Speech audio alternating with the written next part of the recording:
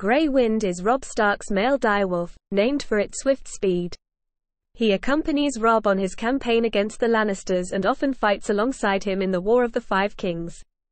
Upon arrival at the twins for the wedding of Robb's uncle Edmure Tully and Rosalind Frey, Grey Wind antagonizes the Frey envoys, leading him to be locked up in the kennels. During the Red Wedding, Grey Wind is released by Reynold Westerling and he fights against the attacking Freys, including the Kennel Master.